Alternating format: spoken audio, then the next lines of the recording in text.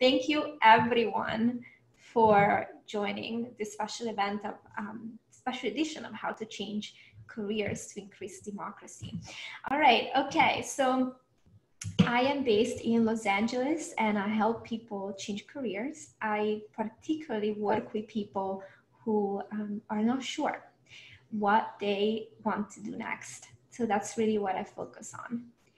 And Repurpose Your Purpose started a few years ago, and the tagline here is use what you already know to do something new. And I want to say something about it because during these times I've been reflecting a lot, and in years of working also with clients, thinking a lot about this. And you know, when my friend actually came up with this tagline, we really meant use what you already know, meaning skills, to do something new, like a new career.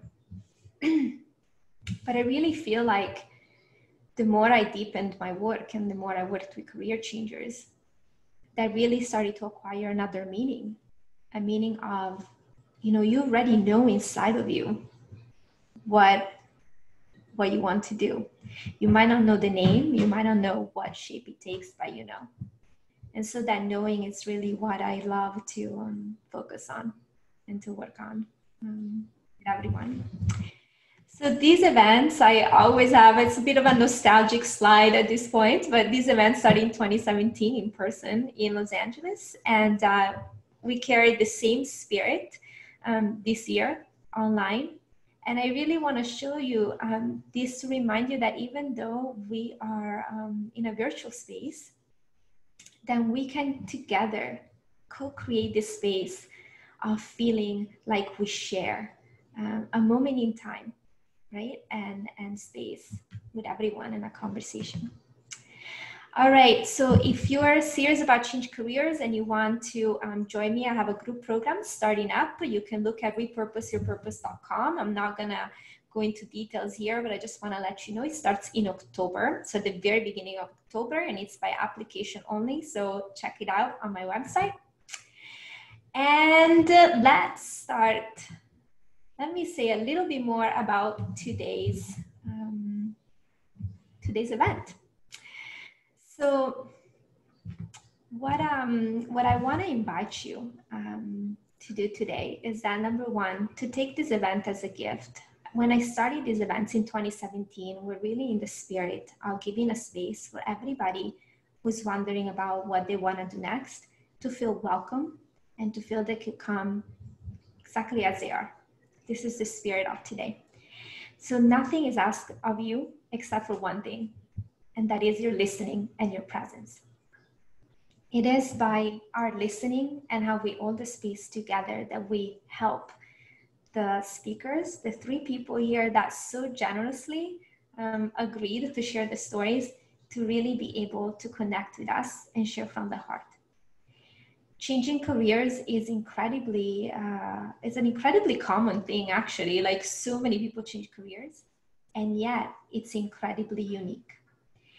Everybody has their own way they do it or they've done it. So that's the other thing about how you listen to the speakers today. This is not a, you know, they know the way and you don't know. It's more they are sharing their experience, because behind it, you get to connect with your own truth. And I hope you find inspiration so you can find your own path to your career change, if that's what you're here for. Okay, and so in order to help everybody here drop in the space, I would like to start, and I always start any of my events with 1 minute of silence. And during this minute of silence, I really want to ask you to fill your heart today and to feel a lot of compassion, because not only we're going to tackle some, you know, very deep topic and urgent issues, but also so many of us right now are struggling, whether with loneliness or overwhelm or parenting and work or loss or sickness or uncertainty. I just would like to invite that compassion in our space today so that we can hold it for each other. Okay, so this is your first time with me, might be a little bit strange, but stick with it. And it's just 1 minute of silence.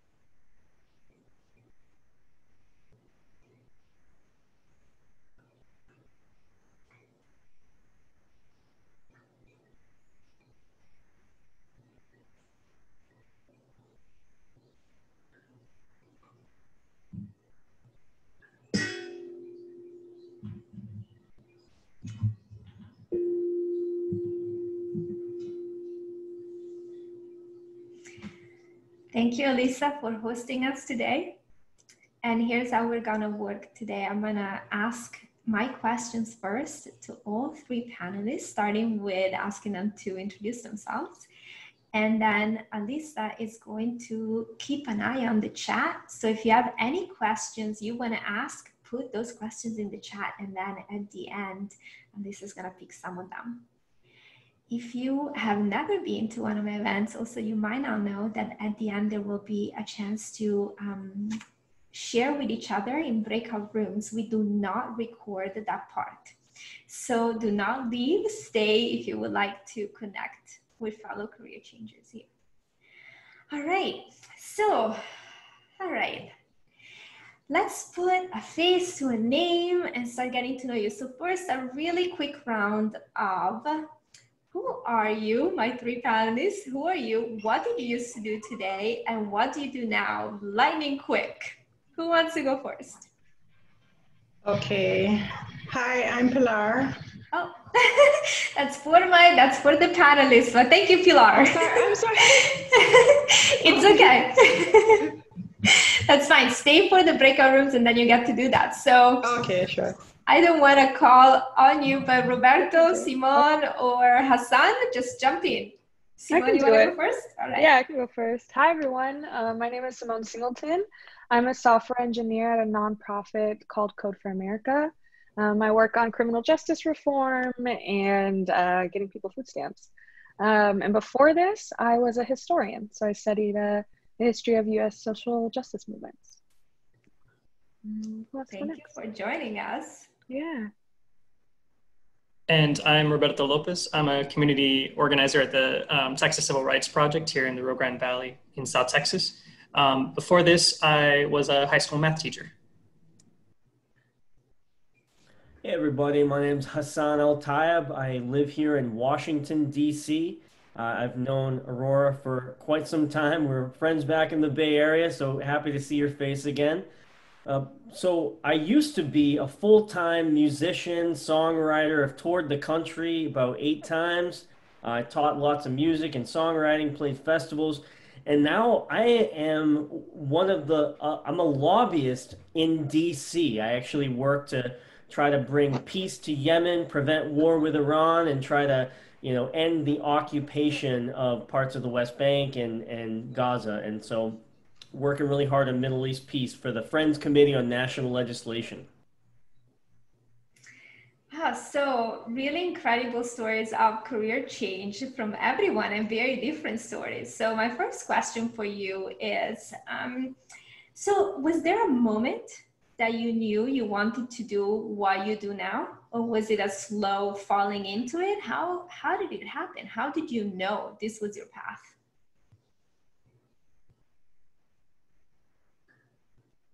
I like our orders of introduction. If we're cool with going in that route, just to Sure, we can start that way. We can start that way for sure. I can go first. Hello. So for me, it was neither like a falling in or a very clear sort of plan. It was more circumstantial. To make a long story relatively short, I finished up with my history degree and then was looking to do some kind of customer facing, outward people facing stuff, and got a job offer from a company and then found out that they had offered me several $1,000s less than my male counterparts, and went in to renegotiate that and couldn't effectively. So I just wasn't comfortable with taking that on from my own self-worth or ethics perspective. Sort of went home, was trying to figure out what to do next. Kind of hard to get hired with a history degree. And was had my resume on every website ever, was reached out to by this company that was doing a coding boot camp. And I was like, oh, that seems like a hard skill that I could use. Sure. Had never seen a line of code before. And then 6 months later, started working at Code for America because it was this perfect intersection of this new hard skill that I'd gotten in software engineering and this deep historical context around criminal justice reform and mass incarceration that I held closely to my heart and had a lot of personal and academic experience with. And so it was sort of like this intersection of worlds that I like picked up the pieces for along the way. But it wasn't like a clear North Star that I was always chasing. That's amazing, Simone. I love that. That's awesome. So I think for me, similar, it wasn't much of a one moment, I think, that really made it for me, but where I'm from, our community is very much like a playground for the Department of Homeland Security to kind of have a lot of different tools and tactics and things to kind of keep, I guess, it's like secure the border, which has a lot of terrible has a lot of terrible side effects for our community. And so I kind of lived with that growing up. And that's always kind of been in the back of my mind. Social justice is something that I wanted to work towards. But then when I went to high school, I studied, my high school was like a science magnet school. So I was really steeped in engineering. And I got into a really good engineering program. I did that, but midway through my college career, I realized that I did not like what I was studying and didn't want to do electrical engineering. So I knew that I had a social justice bent and wanted to come home and help my community because it's really impoverished and there's a lot of issues with health and law enforcement abuse and all that. So I decided to try and find ways to get in through social justice avenue, and teaching was one way for me to kind of come back home. My whole family is in education. And so that brought me back to a classroom. And then from there, I started learning more and more about my community from like a very different lens and started to hear about the different nonprofits that work to support it. And so eventually I was hoping to work for the state Senate, but that didn't work out. And so I just started volunteering at a local nonprofit, and I stayed there long enough until they hired me. And now I've been working for the Texas Civil Rights Project now for about 2 or 3 years. So I think for me, it was trying to find a way into social justice. And eventually that took several different routes, but I'm kind of here and I'm trying to figure out now what I do with this. These are great stories. I'm going to do my best here and not be too long-winded. I've had a lot of kind of ins and outs in my life. So when I was in college, I studied politics. So I was sort of on this track to work on fixing issues like this. But after 4 years, I really lost faith that anything could really change. I said, this is a messed up system. For 4 years, I learned about all the wars that we've fought. And also 9/11 had just happened, and I, was getting racially bullied and profiled. My family's from Jordan. I have a Muslim name, as you probably could tell. And so I just sort of took my life in a different direction. I went to be a full-time musician. I wanted to make songs and make people happy with them and just go out and do my thing. About maybe 10 years later, though, I was working at this elementary school at Stige. It was Stige Elementary School, lowest performing school, lowest performing district. And I was horrified. It's basically an apartheid school where there are no white kids, Arab immigrants, Latinx folks, Black students, and I was their music teacher. And I was just horrified by, one, the money that was being poured into local elections by Chevron, and, just that whole thing. I was horrified that we fought the Iraq War. We've got $6 trillion to spend fighting wars in the Middle East, but we can't afford books and appropriate teachers, good facilities for these kids. And then just the systemic racism I saw.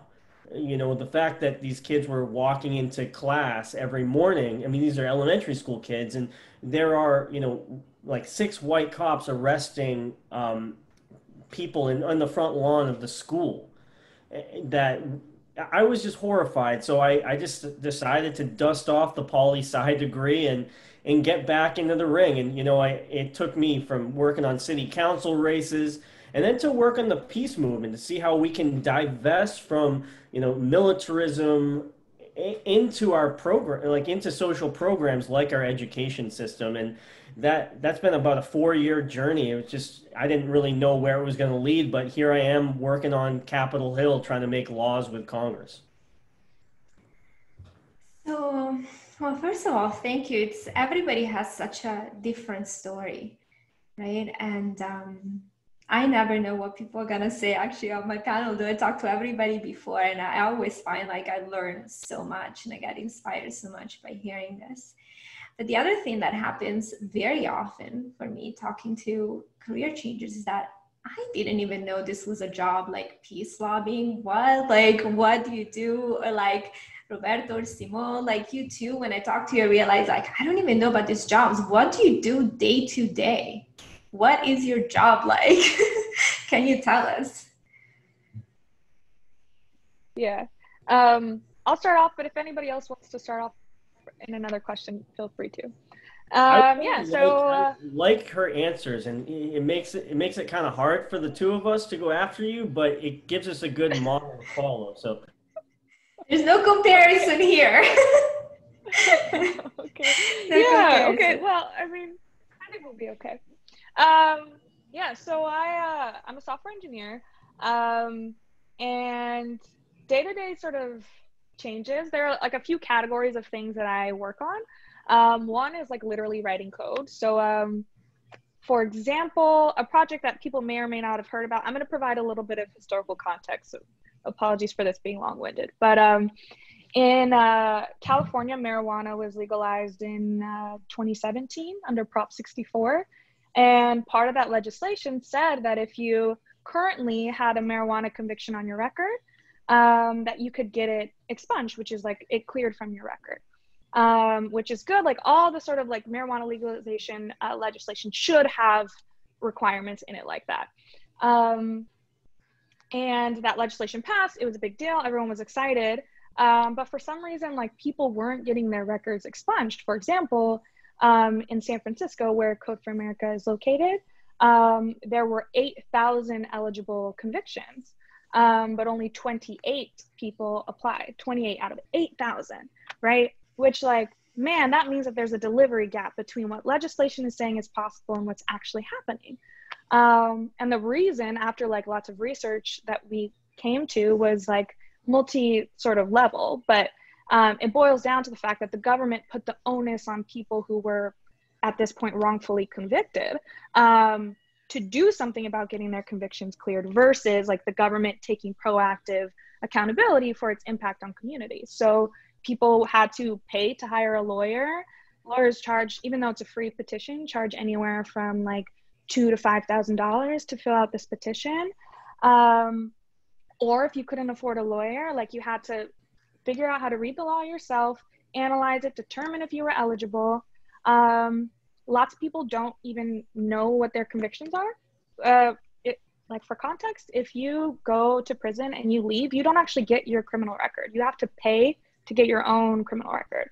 You have to get and you have to go like get fingerprinted. So you have to go to a police precinct and get fingerprinted in a precinct in order to have your own like possession of your own criminal record. So there's like all these layers that are happening that would prevent a person from actually going to get their conviction cleared.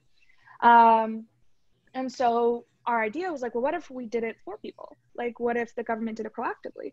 And so we partnered with San Francisco, the district attorney's office there, and built out technology that automated that process. So instead of a person having to go and clear their conviction, they didn't have to do a single thing. We like had access to bulk data, processed it, and then like determined who was eligible. And all this is open source, so you could like go look at this code if you want to. Determine who was eligible and then cleared those records. So in California, I think it started in San Francisco and now it's like been applied in nearly every county in the state. So I think we're up to like over 100,000 convictions have been cleared, which is really cool. And so that's like a sort of a reflection of the things I work on, which is to say it's like a little bit about technology, but it's largely about like what systems are we working in? How are we how are we limiting people from having equitable access to the things that they should have the right to access, like getting their conviction cleared or like food stamps? And how can we use technology to fill that gap? So it's a little bit writing code, a little bit working on policy, a lot of it like applying empathy and trying to like put empathy into structures. Yeah. And there was one thing that you mentioned to me, that your team also consults with legislators about what is possible. Can you say a little bit about that? Because I didn't know that, and I found it's really interesting. Yeah. So basically, we're trying to like apply this sort of automated record clearance. There's a lot of like political will behind it. And we're trying to apply it in lots of different states. So something else we've done is, let's say that a state, I kind of have to be vague about which states this is happening in, but like, let's say that there was a state who was looking to pass, they're usually called clean slate bills, and clean slate means like clearing your record. So let's say that there's a state passing a clean slate bill and they want to automate it. One of my favorite parts of my job is that I get to go into the room with legislators and say, okay, this is what you're like, these are the requirements you're saying for a person to be eligible to have their conviction cleared. And a lot of places it's like, they have to have paid all their fines and fees. They can't have any violent convictions. And that's a whole other story about how we categorize those things, but can't have violent convictions, and maybe they have to have a job. Well, as a person who's coming in as a technical person, I can use technical reasoning to like accomplish ethical ends, meaning like I can say, okay, I think personally that it is unethical to say a person has to pay their fines and fees to have their record cleared, because that's criminalizing poor people. That's not always a super convincing argument for people who aren't motivated by that, but I can say, I don't think we should use fines and fees because I think it's unethical, and it's actually not possible because the database that holds fines and fees data is separate than the database that holds criminal conviction data, and there's no way to cross-check them. So I can use a technical argument to effectively like communicate some sort of empathy that I'm looking for. Yeah, and so being in the room with legislators allows me to sort of like wedge my way into conversations that maybe I wouldn't be a part of in a way that's really cool, and sort of shape legislation in a relatively new problem space of criminal record clearance in a way that I'm pretty proud of. That's amazing. So we have a criminal injustice reform program as part of the Texas Civil Rights Project. So I'm gonna like share that story with our director in that program. Cool. But so yeah, like on my day today, it's a little similar to what Simone was saying, in that there's definitely a legislative component to it. Maybe like in the coding time that Simone does, mine is like just writing tons of emails. But I think the work that, so like just to kind of give you all too some context for what I do, the Texas Civil Rights Project we've been around for almost 30 years now. We have 3 different departments: voting rights, criminal injustice reform, and racial and economic justice. The racial and economic justice department is what I'm in, and we've been more on the front lines of immigration and asylum. And so my work is trying to dismantle the border wall, and as well ensure that asylum seekers get to fulfill, like get to act on the rights that they have if they're fleeing violence from all over the world. And what Hassan said earlier really resonated with me, because every day I see, like right now, especially children here in the Rio Grande Valley who don't have good connection to internet, and yet we have billions of dollars to put up steel posts across 93 miles of our community. So my work involves like, it feels like we're often throwing pebbles like against this like massive machine of the federal government. And it often feels like we can't really do much. So I think I just take, my goal is to dignify and give my community members, the people I work with, the due diligence that they deserve. So I try to help tell the stories of what they do. So and set up protests and do things like that to make sure that we're getting our voice out there. So part of my work means that I'm working alongside partners here in South Texas, across the border, we're emailing and strategizing about like what's going on with the latest legislation to fund more miles of border wall, for instance, or if there's some sort of egregious act that has happened, like let's say contractors destroy a cemetery or something because they're not being careful about where they're putting the border wall. We try to tell those stories and sort of develop a rapid response against those. Right now, I've been working for a little over a year to help put back this coalition of different organizations here in South Texas, so we can have consistent actions and try to ask our local officials to remain accountable for whatever they're doing in regards to the border wall. So just to be more specific on that, back in 2017, there was a city here. City is called Pharr. It's a tiny city. They passed a resolution condemning any sort of border wall construction. And right now, they have a whole block that's full, like a whole city block that's just full of the steel posts that are going to be going up. And so in a couple weeks, we're going to be setting up a funeral procession to kind of call to attention, like the thousands of people who've died in my community because of COVID, like the lack of PPE and the lack of medical resources that's available in the area. And also we hope to get a huge banner of the resolution and kind of put that into a coffin and then drive that out to a cemetery that's at risk of being destroyed by the wall. So my work is working with different organizers and activists here and planning that out and structuring it and then going crazy on social media and trying to blast it. So my every day is a bit of organizing and protesting, a lot of emailing, and then teaching Congress, especially congressional staffers, what's going on when it comes to immigrants because they have no idea, and trying to tell them what the policies that they're enacting is just terrible for people and results in some pretty horrendous situations like children sleeping on the streets, children dying in detention centers. It really ranges here in South Texas.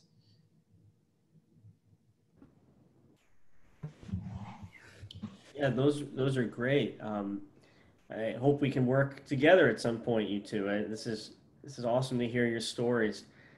As far as my day-to-day, I would kind of put it into three buckets. One, I'm FCNL's Middle East lobbyist, so I'm constantly talking to legislators and their staff, writing policy, getting members to introduce stuff, do letters.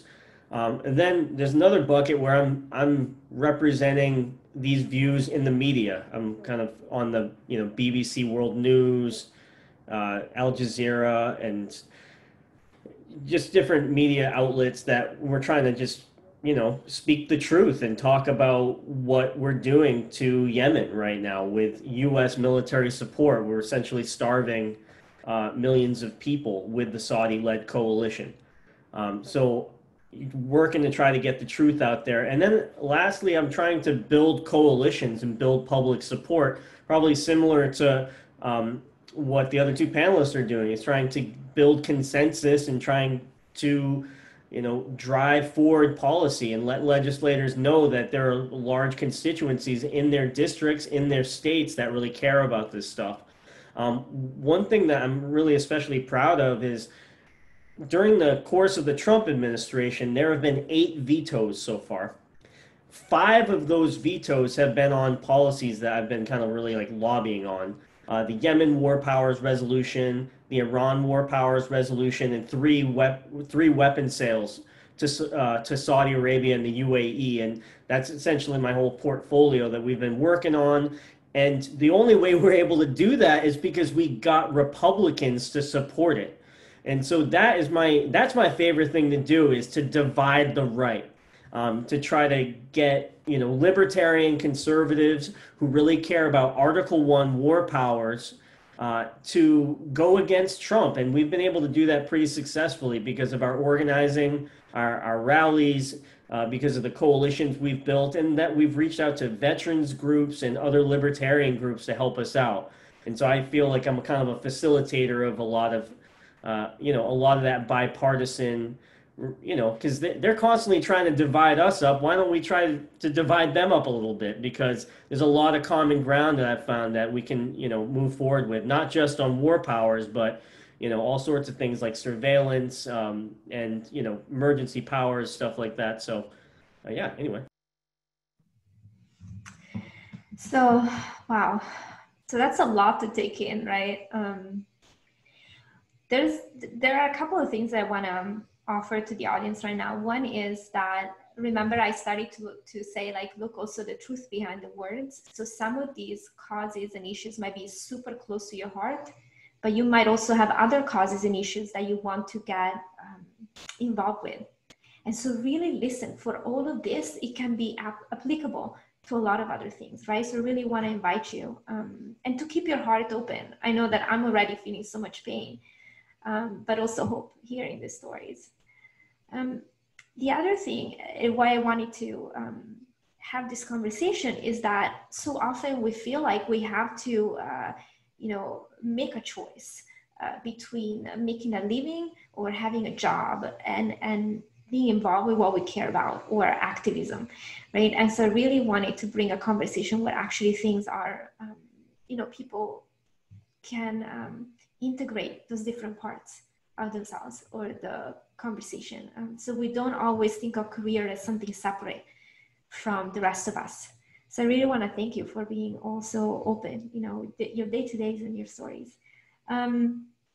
I wonder if there was a challenge, something very difficult for you too, that you had to overcome in order to make this shift, this change of career.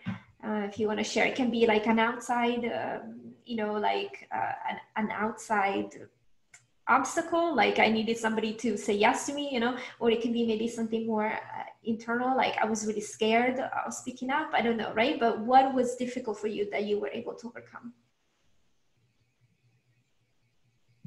Do one of y'all want to go first this time? Do it. I'll go, because I put you on the spot there. Something difficult to overcome. I think early on, there was a little bit of, it's kind of funny that I was making more money as a musician than I was doing political organizing. I'm not motivated by money, but there was definitely a concern of, okay, well, how will I be able to make this work? I worked for like this nonprofit. It's kind of funny. They were paying me like $15,000 a year or something, really, really low. And then I was just, teaching music on the side. So there was a little bit of economic insecurity, but I got noticed because of the work I was doing. I got noticed by a larger nonprofit, and they kind of scooped me up. And then then I made like a normal salary or whatever. So yeah, I think that was definitely a scary thing. And I didn't really have a lot of skills. So I was trying to sell. I'm like, hey, I'm a musician. I know how to bring people together, and trying to get people, in politics to understand that was a valuable skill. Finally, I was able to get a chance with this organization called Chicago Area Peace Action. And then they really quickly realized, like, oh man, being a full-time musician, there actually are a lot of skills that cross over, and bringing people together is a valuable skill for political organizing. So, but getting people to realize that, like, I knew it, but getting other people to realize that took a little bit of effort. But I'm glad I put in the time to do it, because I'm so happy in this role now. And one thing that you shared with me too is that you started to take initiative before you knew, like, okay, I'm going to end up doing this for a living, right? There was really something about you start getting involved, you start doing something. Yeah, that's another good point. Yeah, it wasn't really about I've never been motivated by money. And I was really just upset with money in politics. I didn't want Chevron buying local elections. Right over the school I taught at was this gigantic Chevron billboard as they were trying to buy. They spent $2 million trying to buy the local mayor seat during that election. Bernie was running to be president in 2016, and he said, campaign finance reform was the center of his platform. So I was going around, I was registering everybody to vote. I'd go, homeless people, I'd be registering them. I was registering hundreds of people to vote in my district and just did it because I cared. And then I'm like, man, this is kind of fun. Like I really enjoyed talking to there's so many diverse, groups of people, and making my, trying to make a change in my local community. And then, one thing kind of led to the other. I just kept following that passion. Yeah, I think that that not waiting for permission, not waiting for approval, but actually going with what feels, that deeper knowing that I was talking about at the beginning, but like, you want to do something. I think it's so powerful, and I've seen it over and over, even in my life. Okay, so who wants to go next? I can go next now.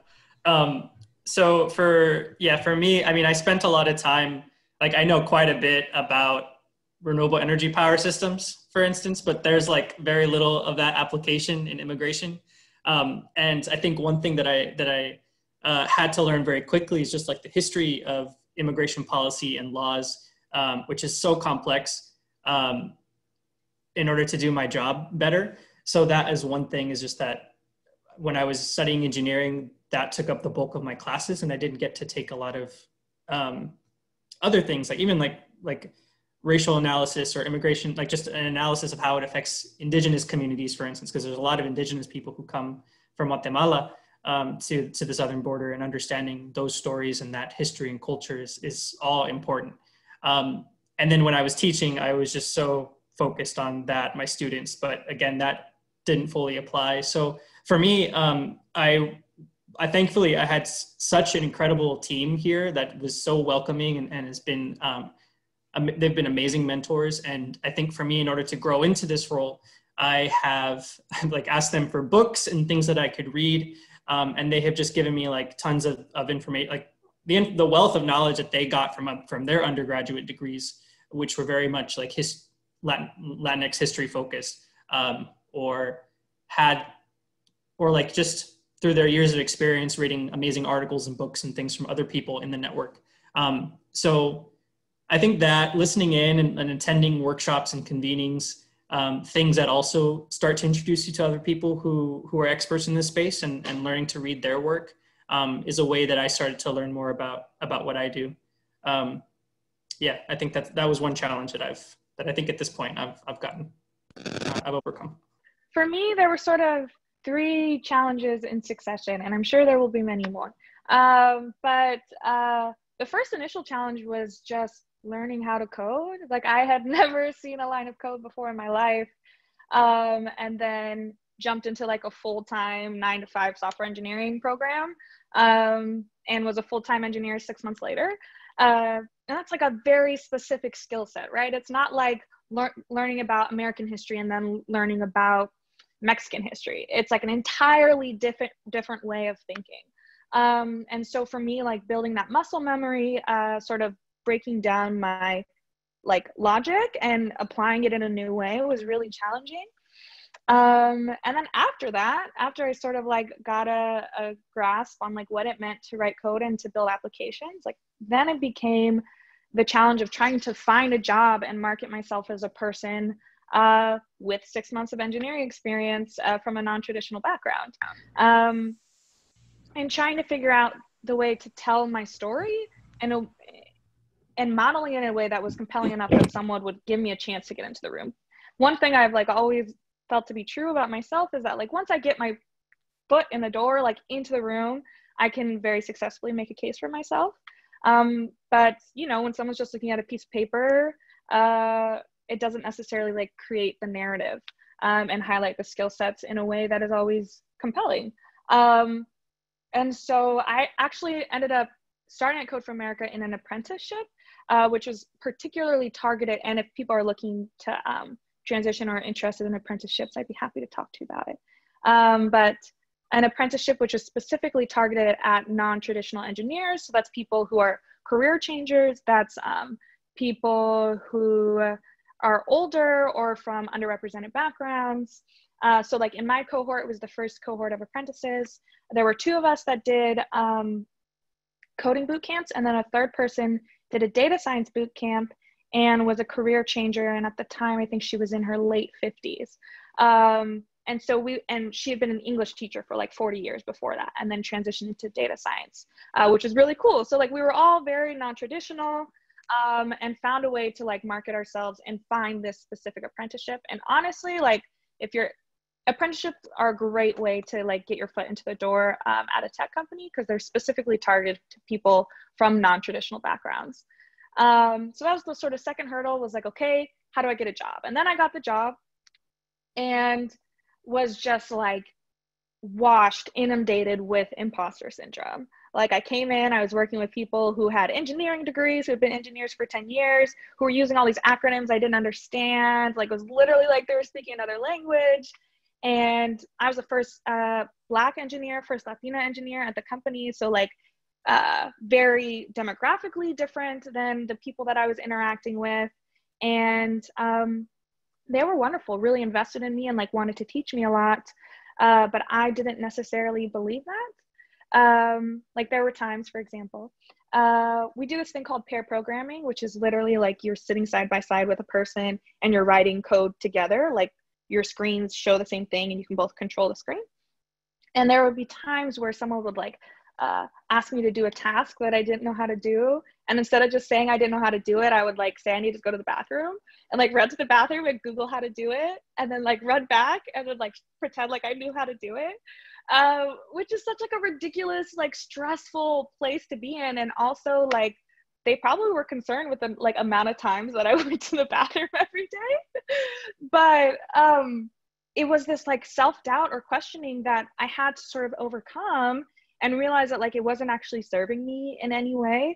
There's this this saying that I really like, which is don't put a question mark where God put a period, which means like don't question a circumstance that you're in. Like don't doubt it once it's already been given to you. And I think it was just like acknowledging the fact that I was there and I had earned my way there. And also that it wasn't like a mistake, that my personal experiences and skill sets and perspectives and my history degree, like all those things actually made me a really excellent engineer and made me an engineer in a way that nobody else could be. And so sort of like crafting my narrative as like a person or internally, the stories I told myself about how I was an engineer. I think it took me like a year to even say like, I'm an engineer. So I think those are all like hurdles that I've worked my way through. And I'm sure like as I come into the next thing, there'll be some other form of development that I'll have to push through then too. But yeah, that's me. Wow. Okay. So I had other questions, but I feel like you're all answering these questions in your stories, which is fantastic. So I want to skip ahead on my questions and ask you, what are some opportunities, trends, or professions that you see now that would allow someone to do work that makes a difference? Like I know a lot of people here are really looking to change careers so that they can get involved, right? So do you see some openings and something that people could check out? Maybe I could just jump in here. I just shared a resource with folks in the chat, and I would highly recommend folks that want to get involved in politics, that want to actually make a real difference in a lot of these things that we're talking about here, is to check out the Progressive Talent Pipeline. And I trust it. My friends are actually running it, folks at Demand Progress, Center for Economic Policy and Research, and they're working with our friends at the Congressional Progressive Caucus to try to push people. Maybe we have a diverse coalition of viewpoints. This is definitely a progressive initiative, trying to get Hill staffers into these key roles. And if I've learned anything working on the Hill here and doing lobbying, is that a staffer can change so much of a member's policy.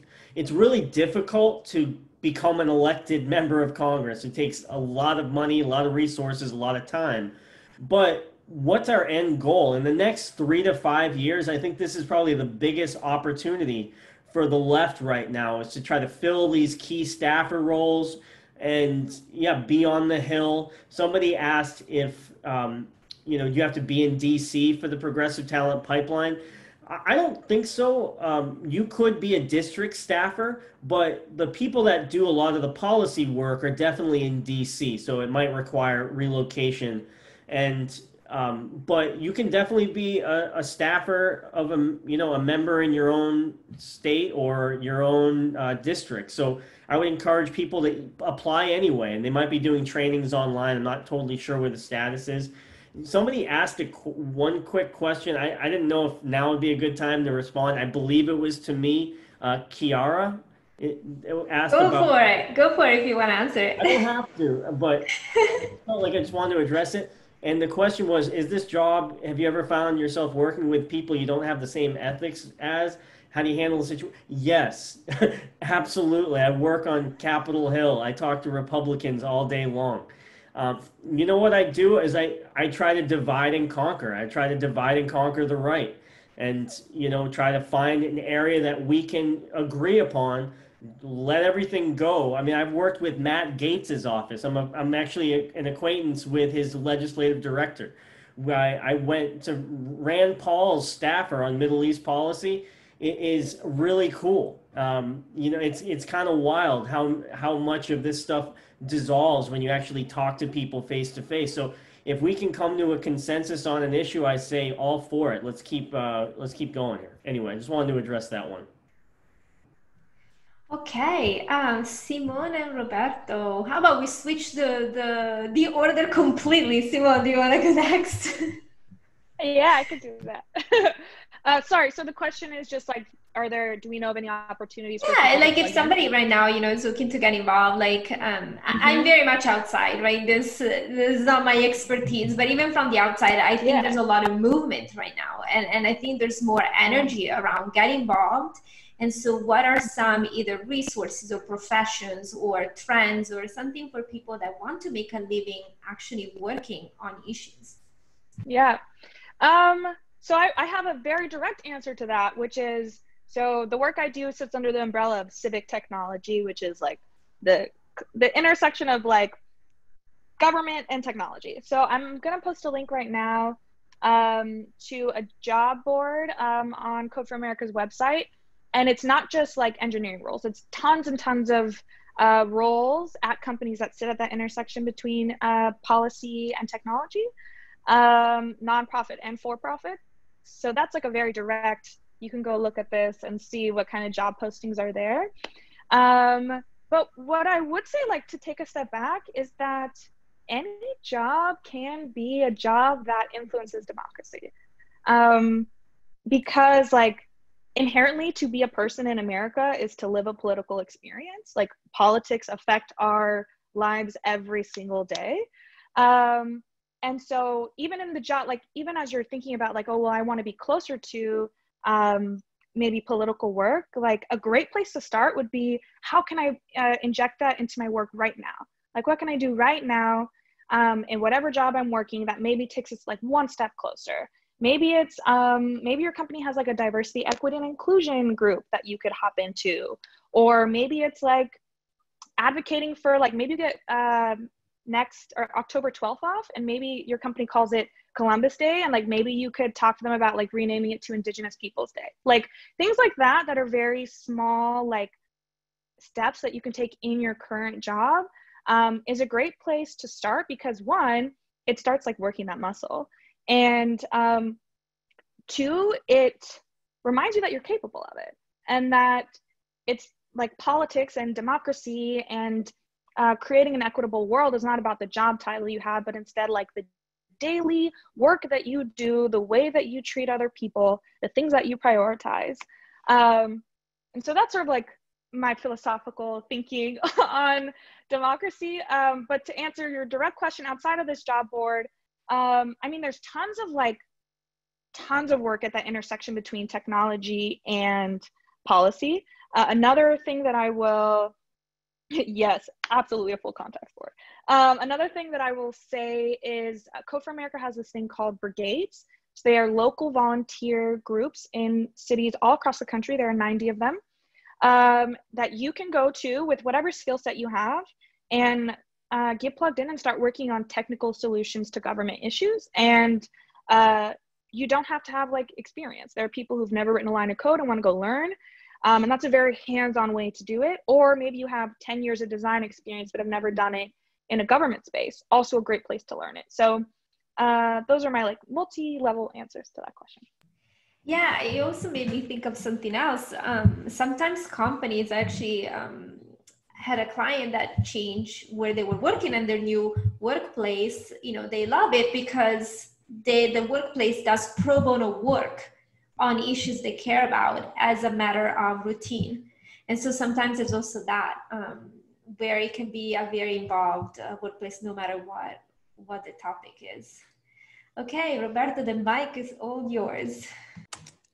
Yes, and I love both of those answers. I think back in 2018, we were dealing with the family separation crisis. So like immigrant families were having their children taken away from them, and that was very difficult to encounter. But one of the really nice things that happened was that attorneys from all across the country working at like really large law firms that deal with a lot of other things unrelated to immigration just started calling and asking how they could help.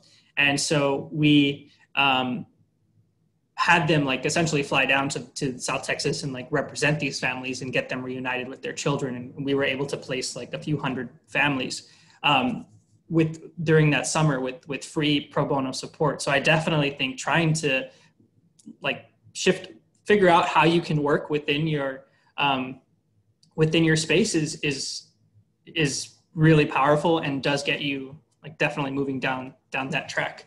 I think in terms of like an opening of what may exist right now. So I like, this is just like a hunch, but I kind of feel like with the passing of Justice Ginsburg and it feels like things are looking a little dark for progressive movements. And so for that reason, I think it is like more important than ever for people to, maybe not more important than ever, but extremely important for people to like really be doing exactly like what Hassan was saying, to like getting involved in local politics, getting people registered, making sure that like Voting Rights Act was kind of gutted a few years ago, and voter suppression is going to be increasingly rampant, especially as the court becomes more conservative. So like that sort of thing, making sure that people are still voting and that we're still going out and protesting and doing as much as we can to fight back is so important. So as safely as you can during the virus, but hopefully, after, I think making sure that we're kind of helping with getting out the vote and that sort of thing is going to be a way that you can also kind of get involved while still keeping your job and doing that. We need a lot of election. So our organization throughout the state of Texas, we do election protection. And I say throughout the state, but more so specifically like around Austin, Houston, Dallas, San Antonio, and in my area. But we need poll monitors. We need people to like watch out, so that way attorneys can kind of send like a threatening email to some election administrator and tell them like, hey, we're going to sue you if you don't open up your polls on time, like things like that. So I definitely think that for the next 2 years, protecting the vote and making sure that we're able to keep the court may be changed for a long time, but definitely the presidency and Congress and those types of things can still be influenced. Actually, I want to ask you, you all work on really, really, really important issues. And at the same time, some of these issues have been going on for a long time. And, hopefully there's a resolution soon, but it might take also a long time to make really big change. How do you stay motivated? What gives you hope? What keeps you sane? I can start this one this time around. It's a very difficult question to ask. I'm like kind of on vacation right now to do that, to kind of like take a step back. With like, I've seen some really terrible things now, like here in South Texas. And so it's been, some of those things stay with me. I definitely do some counseling to help with that. I am taking some time off right now to help with that. But in terms of like,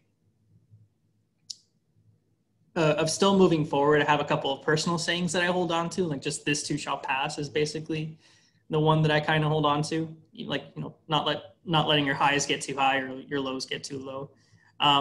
But I think something that really keeps me going too is like trying to do radical joy, like making sure that, like, being happy, staying alive, staying engaged, like those things is a way to fight back against the powers that be. And I draw a lot of my energy too from, like, when I see migrants who come from, like, they spent their time like months traveling and they're like fighting the global forces of like these large corporations that are trying to keep them down and keep up like energy, keep up these borders and that are, killing lots of people.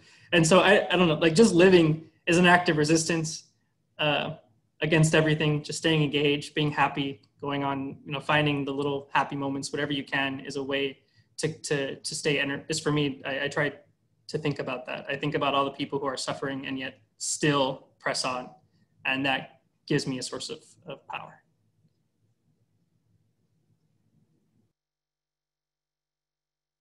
Should I go next? I can go next. For me, I mean, it is challenging work, especially when, from my perspective, and I think this is true around a lot of policy, sometimes people can forget that policy is about human beings. Like, it's about real people, and every number on this spreadsheet or whatever they're talking about is like a real human being. And so that can be really, really emotionally draining, and can show you sometimes like the worst about human nature. For me, yeah, like I have sayings that I will like kind of ground myself in. One of my favorite ones is, I do what I can while I can with what I've got.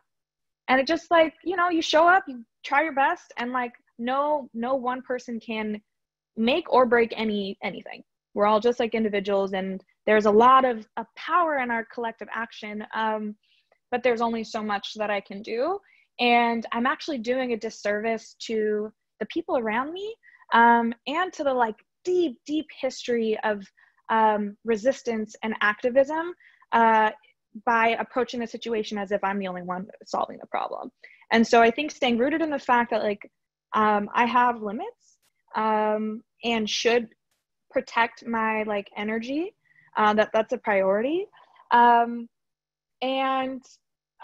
being sort of grounded or energized by the fact that my ancestors have been doing work like this for centuries.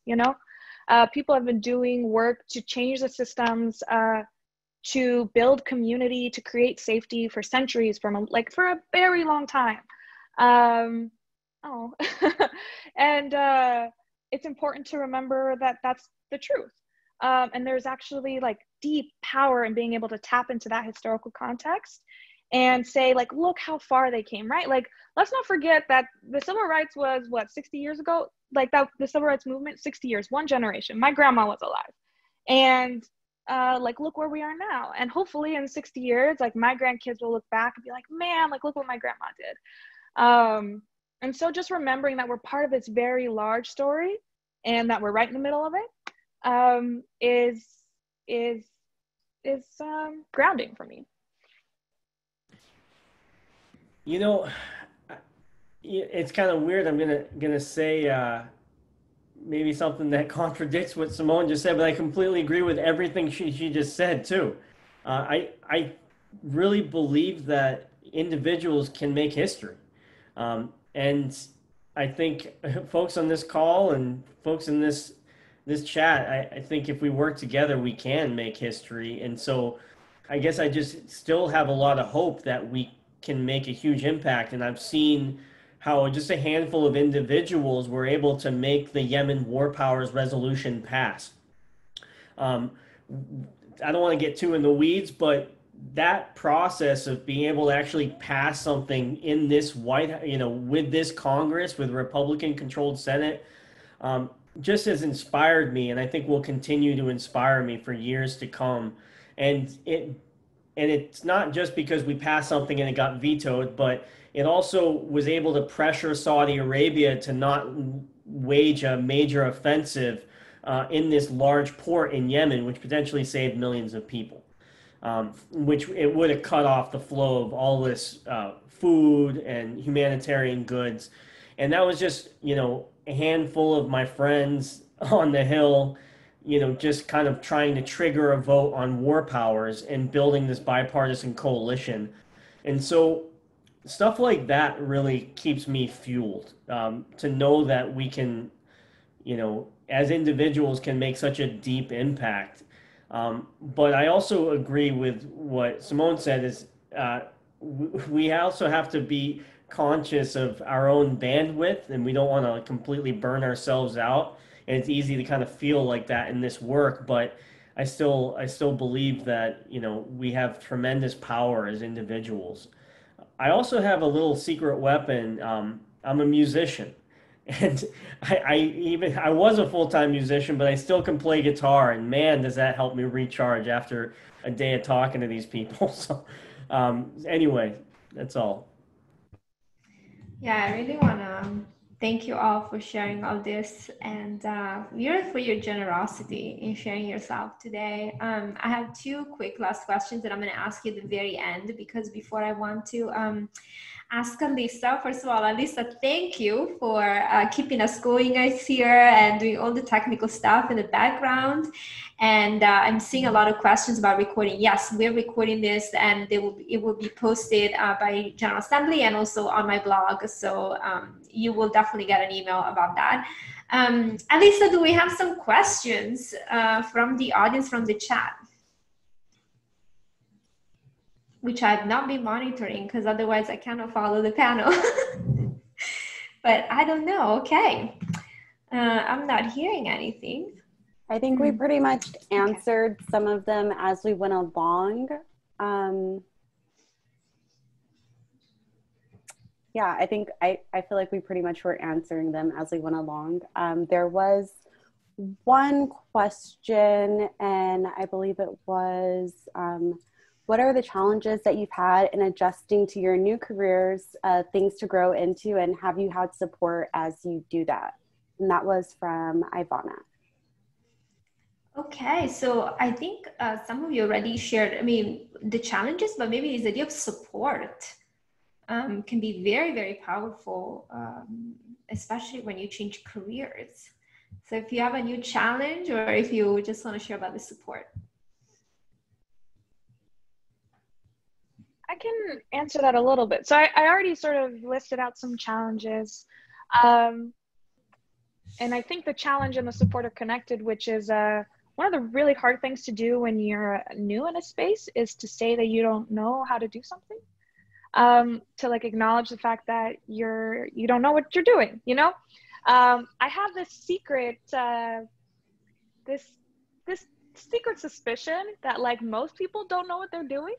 Meaning like, and I don't mean that as like a diss. I mean that like every day we show up and we try our best, but like every decision, we're just like using the information that we have and trying to do like make the right choice. And sometimes we don't know what the right choice is. So for me, the support actually came as soon as I asked for it. As soon as I said like, hey, I'm really struggling with learning this thing. Like, can you help me? I got the support I needed. And in fact, like it actually gave the people around me a lot more insight into what I was struggling with and a lot more respect for who I was as a person, for me to be able to acknowledge my shortcomings and to express that I had a desire to grow. I think like something really exciting about being a person who wants to change careers, what that means about you is that you are willing to grow. And that is not a thing that all human beings tap into. So the fact that you're questioning those things and reflecting on those things is inherently a strength. And so I think just being able to articulate that and not see that as a sign of weakness, but actually as a strength, as something that you should do repeatedly, helped me get the support that I needed and actually helps me now support other people in the same way. Something that I wanted to add earlier is I think if you're, in changing a career, what I have found to be extremely helpful is like having other people to kind of help me figure out things and like learn from them. So I definitely recommend looking up whatever career field that you want to go into, like fellowships or programs or like what Simone was saying, like having like an apprenticeship or something, because you get to have other people to like struggle and learn alongside, and having that sort of accountability and fellowship is probably extremely helpful. So when I was teaching, for instance, I mean, I switched from engineering to education. That was one change. And I did that through Teach for America. So I had a group of people that I was working alongside. And, you know, it's really nice to drink alongside like other teachers and like just talk about how terrible your first week was with them. And that helps, you know, get you along. Similarly now, like as I went into into TCRP, whenever we've had a really bad immigration week, and there have been some really, really bad ones, it's been really nice just to kind of chill with the team and talk about these things and cope with it and figure out what our next steps are. So I would say that in anything you do, we never really do anything alone. And so making sure that you have that support network when you're about to jump into something, I think is extremely important. I don't have too much to add there, but I would just say that every election cycle is a chance to jump on a campaign, and that can be a great starter place to, you know, plug in, become an organizer, you know, whether it be like knocking on doors, making phone calls, raising funds. And then that can, you know, if your candidate wins, that can lead to an actual office job. And definitely check out the Progress Talent Pipeline. I think, you know, like I was saying earlier, you know, getting good Hill staffers that that really want to make a change and that are motivated can be really, really powerful, especially if you're, you know, willing to kind of be a little, you know, to challenge the status quo. I think we need more people like that.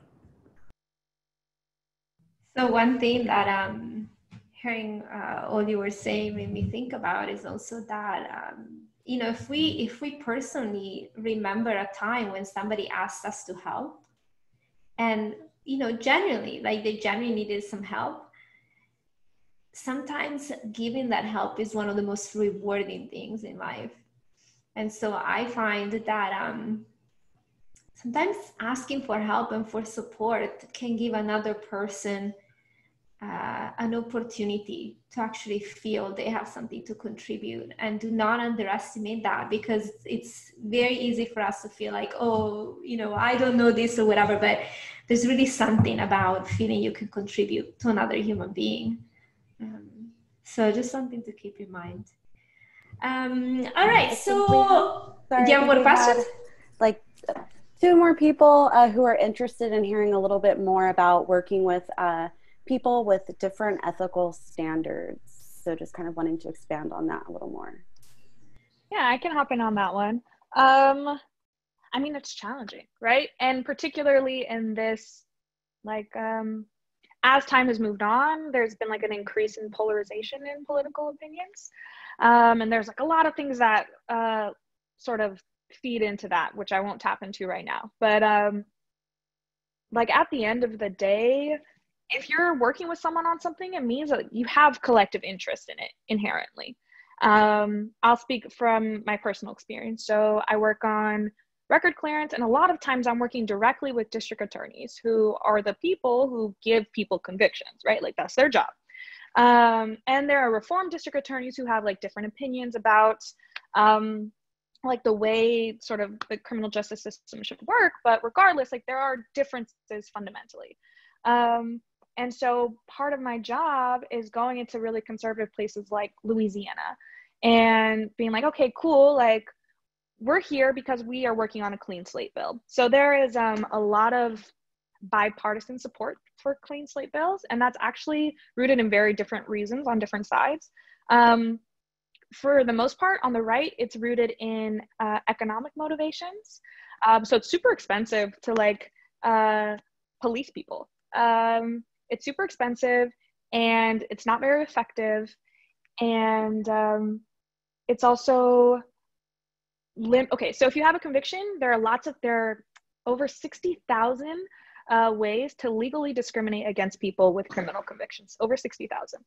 And that's things like saying you can't have a job, or you don't have access to housing, or you can't go on a field trip with your child. These are all legal ways to discriminate against a person with a conviction. And particularly in smaller areas where there's a less of a workforce, but higher policing, a lot of like communities just don't have enough people to work because they have convictions, and so they can't get the jobs. And so there's like an economic motivation around, okay, well, we need to clear these convictions so that we have more people to work. And then there's a sort of like on the other side of it, which is where I sit, is like the ethical motivation around, well, like, why are we punishing people for the rest of their lives? Like, why are we doing that, especially after they've already served their time? And so a lot of the times it's trying to figure out where you do agree, which is like, okay, we do agree on the fact that there should be clean slate law. Now, how do I tap into what you care about and present this information in a way that you can understand, in a context that you understand? And some of that is like suppressing my own ego and frustration. And I'm still working through that. Like, it's a challenge for me all the time. And like, we live in a nation of people with different opinions, and some of those opinions are really awful. And we kind of have to grapple with that fact. And for me, a way that I can do that is to dig deeper into why someone would hold the opinions that they do, even if I don't agree with them. A lot of times it's actually rooted in fear or trauma, or like capitalist propaganda. And like framing my own thinking with that level of empathy allows me to like be more effective at my job and actually make the change that I want to, or at least work towards it. I love that response. I just wanted to add, do we have time? Can I tell a brief story? Is that okay, Roar? So on top of Middle East policy work, I really care about my artist friends who are really struggling through this pandemic. So I wrote a letter and calling for restoring unemployment insurance benefits, and I got 600 musicians to sign it, and from famous people to not so famous people. And then on my spare time, I've been lobbying the House and Senate to try to restore these benefits. We met with Pelosi's office. Actually, I wanted to tell this story. I just met with Senator McConnell's deputy chief of staff, and we brought 6 Kentucky musicians on that call to kind of directly tell their stories of what it's like to live in Kentucky right now without these benefits. And that was really empowering. And the staffers, they all knew the same artists.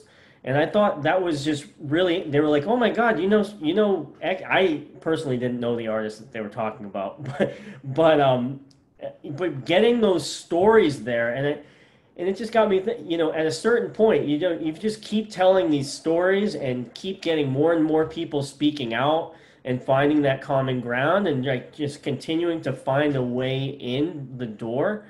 I think in the long haul is going to serve us. And it's also regardless of the fact that we had different ethical beliefs, as like they were clearly, okay, 600 is too much. We were like, the 600 is really necessary.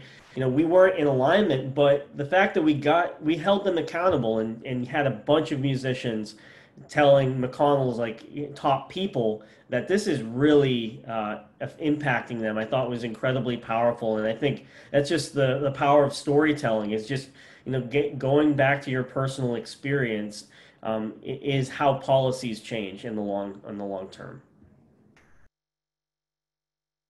Yeah, I have to echo both of all that. So one of the best skill that I learned in teaching, it gave me a lot of patience. Like, people aren't going to work with you. Your students aren't going to learn from you or work with you unless they trust you, unless they know you, and unless you know them and know where they're coming from and what they're dealing with. And that I didn't have that like the first half of my first year teaching. That's, I think, what made it the most miserable time. But after I got to know them better and sort of slowed down and put that in front of the math, then things went smoothly.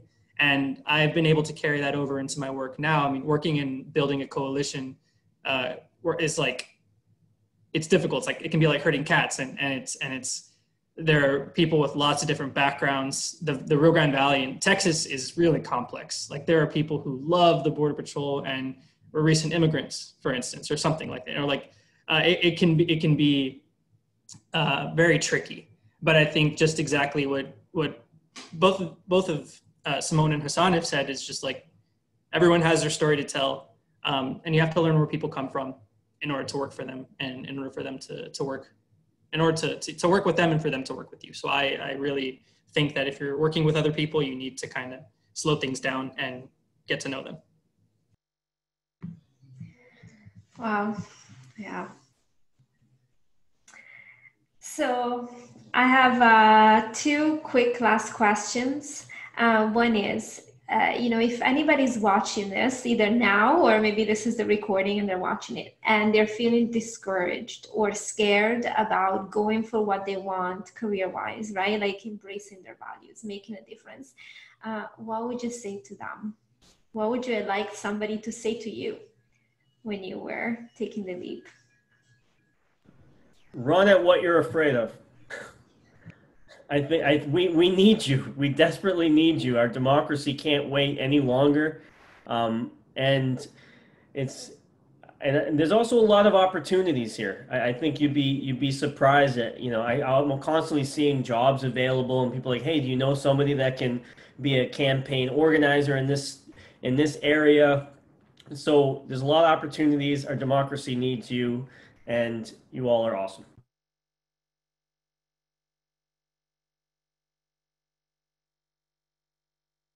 Okay, jump in there. I can go next. I think what I would say a few things. One is you only need one yes. You only need one door to open. You only need one opportunity. And it's likely that you'll get a lot of no's. And that's not a reflection of your ability to accomplish the task that you want to accomplish. And I think I find that really grounding. A sort of like higher level, maybe like life lesson I would share is, for me, I try to root my decision-making in making decisions motivated by love and not by fear. Meaning if I'm looking at a decision in front of me, let's say I want to change careers and do something that's more politically involved. The fear may be, I'm not good enough, I don't know what I'm doing, I'm not smart enough, I don't know enough people, I don't have the right degree, right? And the love is, man, I really love my community. Man, like I really love the imagining of the way the world could be. I love being empathetic. I love creating a society where people feel safe. And so for me, a lot of like the ways in which I can quell my own insecurity and anxiety is to say like, is this thing I'm feeling motivated by fear or by love? And I just try every day to just keep making the choices that are rooted in love. And when that happens, I think we end up in the right places. Those are sort of like my words of wisdom. And the final thing is just like, shoot your shot, just go for it. Like if you're having this inclination, you should listen to it. It means that there's something more and there's something you're trying to tap into.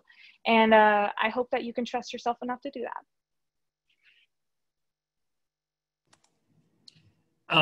I think for me, I would say just take it in a way, like we definitely need to have this pressure. We need to feel like things are urgent and we need to get to them. But you kind of have to do like a little bit of double think or something, like some sort of good double think to keep yourself sane, which is like also saying like, you know what, it's okay. Also, like if I, at the end of the day, I like this comic. It's like at the end of the day, we're all just a bunch of talking monkeys on like a floating rock hurtling through space or something. Like it's, I don't know. It's just kind of, you have to kind of think too that not everything is as dire as it may seem. So at the same time, yes. So it's like, it's both of those things. But that's what I try to do sometimes if I'm getting too caught in the weeds or just I'm gonna burn out, I have to switch that off and tell myself you're a talking monkey, and that's okay. That's helped me a lot too, to have a little bit more of that perspective that sometimes, we might feel it's all on us and we feel this enormous pressure, and to sort of take some perspective and that there's a whole universe out there. Yeah, thank you for that. I think that's really helped me a lot in my life. Okay, so if anybody watching this wants to learn more about what you do or get in touch, how should they find out? Do you want to put it in the chat? Well, say it out loud, actually, just for the recording. And then if there's a link you want to put in the chat, that's good too. Yeah. You can find me on LinkedIn under my name, Simone Singleton. I'm the only one. Or you can feel free to reach out to me on email, although it may not come through to me. So just LinkedIn's probably better. My email is Simone, SYMONNE @codeforamerica.org. Yeah, please feel free to reach out about boot camps or change of careers or apprenticeships or democracy or whatever your heart desires. Yeah, and check out Code for America. It's a great organization. I really need to get a LinkedIn, so I do not have one yet. I need to. It's on my to-do list. But you can find me I have a few different accounts. So I have Twitter and Instagram at Roberto Ale Lopez, A-L-E Lopez. And my email is robert@texascivilrightsproject, all spelled out, .org. And then you all should really check out TCRP, the Texas Civil Rights Project. We have a lot, we need a lot of help. So I hope you find one of our programs and are able to volunteer and work with us. Yeah. Thank you. Yeah, keep in touch. My email is Hassan, Hassan, @fcnl.org. I've dropped my LinkedIn in the chat here, and I am so inspired by the other panelists here and everything that Aurora's been working on. She is a powerhouse, and it's been great to see, your amazing transformation and your career change here too. So I appreciate you all. Thank you, Hassan. If you know me and you change careers, you're gonna be asked to be on a panel. Especially when you have such a great story, right? All right, so I am going to officially close this event. Thank you, General Assembly. Thank you, Elisa, for hosting us. It's been really amazing to have this platform. And thank you, everybody, for showing up here and for being engaged and sharing your comments and your questions in the chat, and for holding the space. And of course, thank you, Roberto, Simone, and Hassan, for really sharing from the heart. I really, really appreciate it. And so we're gonna stop the recording now, but if you wanna stay, I invite you to stay for an extra 30 minutes to talk to each other in breakout rooms. That part will not be recorded. And it's just a chance for you to a little bit process, what this meant to you, this conversation, and to have a little bit of you time connecting with others. Okay, so Lisa, do you want to say anything before the recording ends? Yeah, thank you so much, everyone, for joining us today, and for our panelists. Those were just some very inspiring stories. Like I'm very inspired myself. If everyone wants to connect after this event, we're not going to be sending out that networking document in our follow-up email. That's for folks who are here today. So please take advantage of that and grab that link.